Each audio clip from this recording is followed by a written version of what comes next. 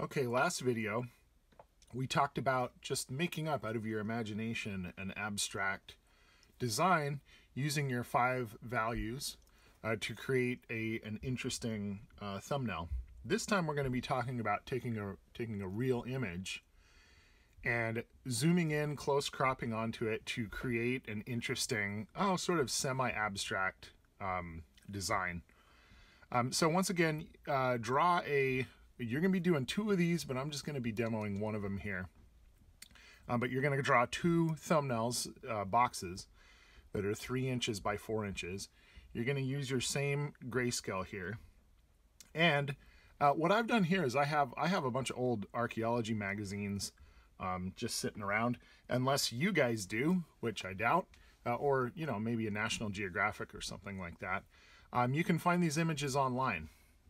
And so what I want you to be looking for is an old artifact, fossil, or monument, something like that, that's either made out of stone, rock, maybe wood would be okay, bone, fossils, things like that. And I want it fairly monochromatic. I don't want you to be looking at a lot of color with these images. I want them to be, pretty gray brownish, because we're just going to be looking at value. And what I want you to do is zoom into it and crop out. So you're going to be moving around this image. You're not going to draw the whole face here. I want you to zoom up enough to where we can kind of tell what it is. But it zooms in so close it becomes sort of an abstract image. Now what I have here is our viewfinder that came with your kit. You can either use this, or you could use just a cutout piece of paper, with a square cut out in the middle of it. But you want to match that 3:4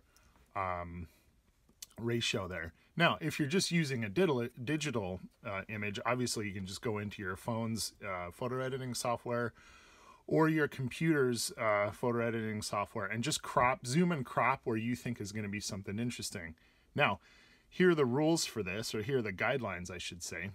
As you're zooming into something, if I zoom into somewhere right there, that's pretty boring. I don't have a lot of things going on there. Just like with your just like with your abstract thumbnails that you just made up, I want you to try to find that range of 5 values, just like we have going on down in your value scale that you created. And I want you to find a range of sizes and types of shapes, so that we can create sort of an interesting abstract thumbnail from a real image. Now here's kind of a cool one down here. We have sort of a range of values there. We have some darks, we have some lights. We can kind of break it up into different values.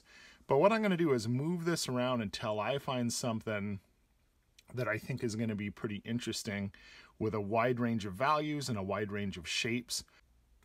Okay, now I moved this around. I moved it to where I think is going to be kind of an interesting abstract image here.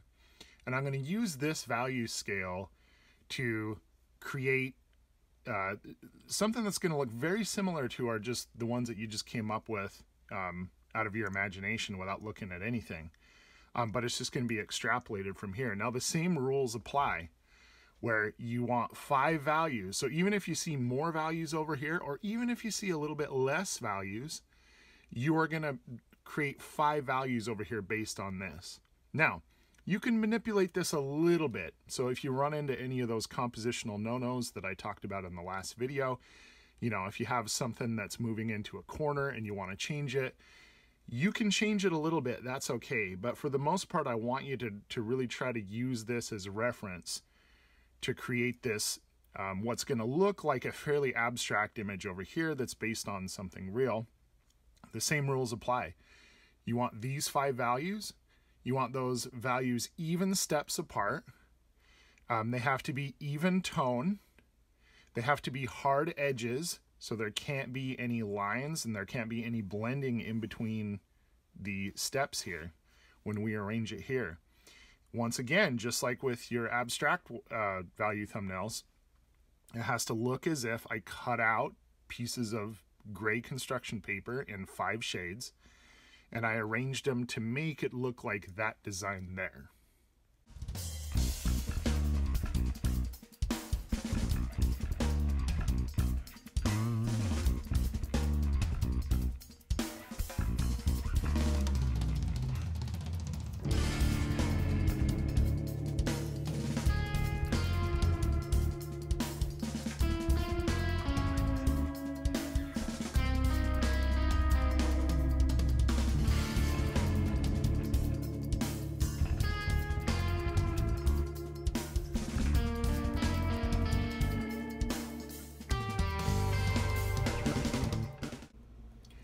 Okay, so as you can see here, I've really had to simplify. So because you're just dealing with 5 values down here, you have to make some creative decisions and group some bigger masses or some values, a lot of values together into bigger masses. For example, up here in this area, this whole thing was my number 2 up here. Now there's a lot more values going on in here besides that, but I only had 5 values to work with.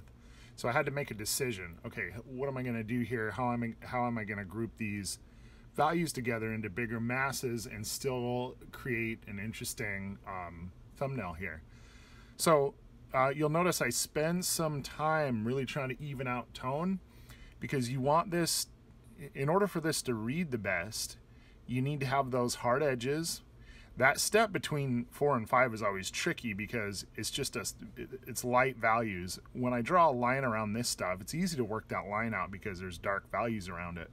But between this 4 and 5 step, it's a little bit tricky, so it might take a little bit of finagling, a little bit of vascular surgery there to get that to work.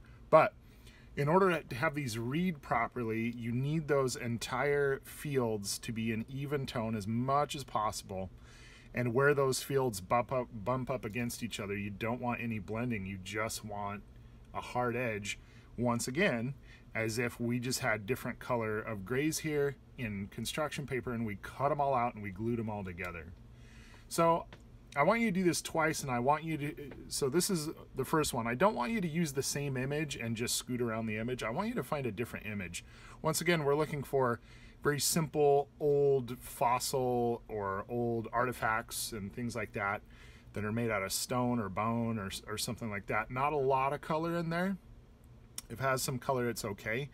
But I want it mostly monochromatic so you can really read these values and extrapolate an interesting thumbnail based on zooming into one of these artifacts.